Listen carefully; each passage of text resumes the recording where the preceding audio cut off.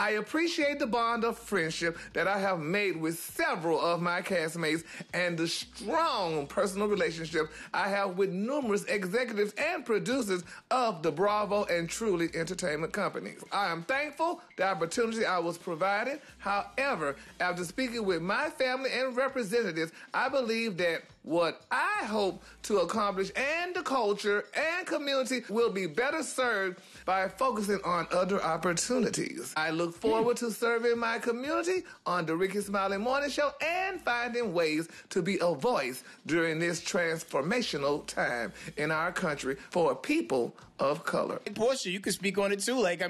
You've had good seasons, you've had rough seasons. Do you feel like all of it was worth it at all times? I'm thankful for my opportunity on Housewives. Each season, you think about the stress, but I also think about it's a great platform.